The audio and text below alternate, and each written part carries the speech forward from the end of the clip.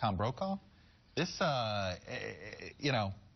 you like to say the unforeseen. Bernie Sanders is the definition of the unforeseen. Well, my wife reminded me the other day when everybody was saying that Hillary was a lock 6 months ago. A lot of the women that we know were saying it's over. She's going to win the nomination. We're going to finally have a woman as president. I always invoke, as you've heard me say too often, the UFO theory. Something to remember, however, is a caveat on all of this. Iowa is not a go-to-the-polls-and-vote state. It's a caucus state. It has to be extremely well organized. But a lot of people forget that George W. Bush, 41, beat Ronald Reagan in effectively what was his home state of Iowa, even though the polls would have shown it the other way. We're talking about a big universe here. Right. We're also talking about Iowa.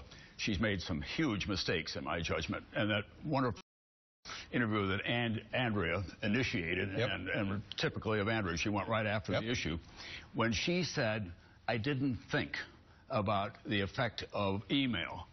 I was stunned. I mean, we were deep into the digital age at that point. She's Secretary of State. You believe her? Well, I don't.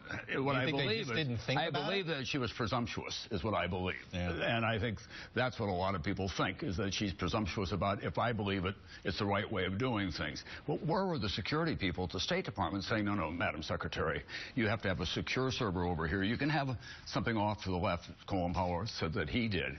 But at this point, to suggest that as Secretary of State, as much as she'd been around, she didn't think about the impact and the possibility of hacking, just astonishes me. And I think it takes away from her big argument. I've been there, I've done that, I know what I'm doing.